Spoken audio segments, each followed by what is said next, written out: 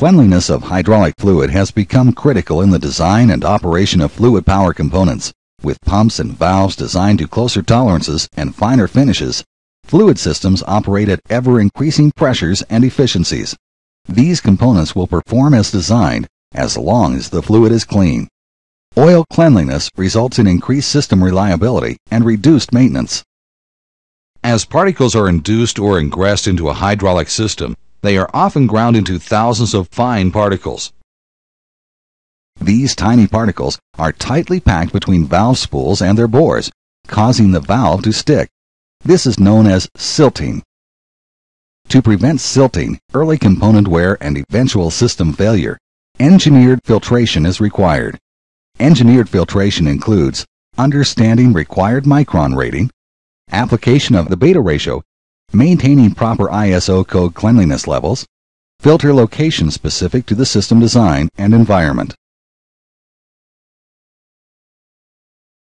Micron is the designation used to describe particle sizes or clearances in hydraulic components. A micron is equal to 39 millionths of an inch.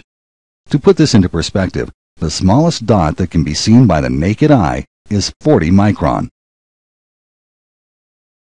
Consider the following illustration. If we looked at a human hair magnified 100 times, the particles you see next to the hair is about 10 micron. Industrial hydraulic systems usually filter in the 10 micron range.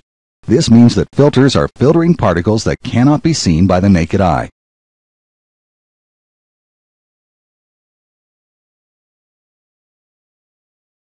Filtration devices are used to filter particles out of the system's fluid.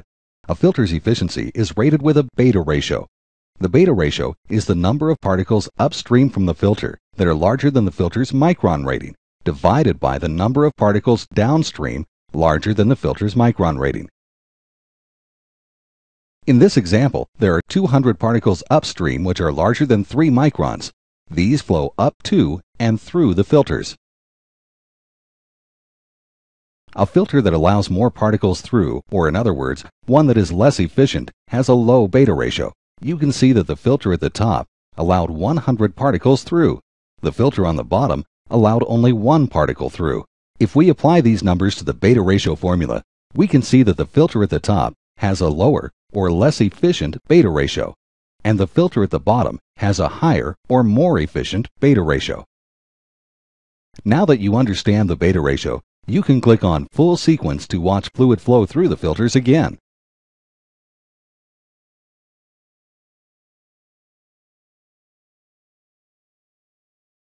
To specify the cleanliness level of a given volume of fluid, we refer to what is known as an ISO code or ISO Solid Contamination Code. This code, which applies to all types of fluid, provides a universal expression of relative cleanliness between suppliers and users of hydraulic fluid.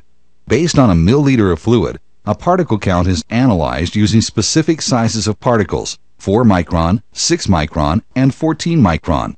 These 3 sizes were selected because it gives an accurate assessment of the amount of silt from 4 micron particles and 6 micron particles, while the number of particles above 14 micron reflect the amount of wear-type particles in the fluid.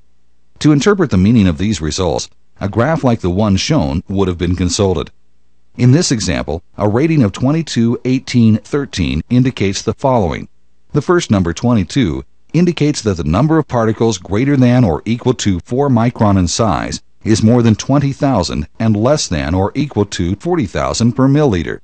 The second number, 18, indicates that the number of particles greater than or equal to 6 micron in size is more than 1,300 and less than or equal to 2,500 per milliliter. The third number, 13, indicates the number of particles greater than or equal to 14 micron in size is more than 40 or less than or equal to 80 per milliliter. This ISO code is meaningful only if we can relate it to the required cleanliness level of our hydraulic system. This is usually based on a manufacturer's requirement for cleanliness levels in which a component may operate.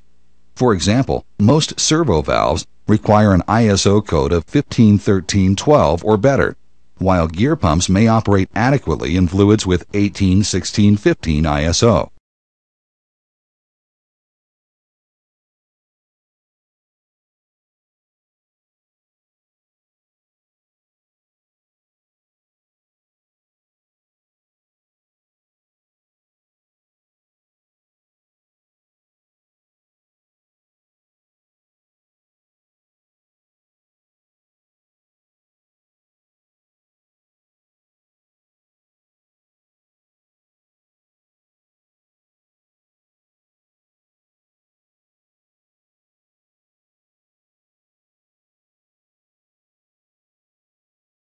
Filter placement is critical for maintaining acceptable fluid cleanliness levels, adequate component protection, and reducing machine downtime.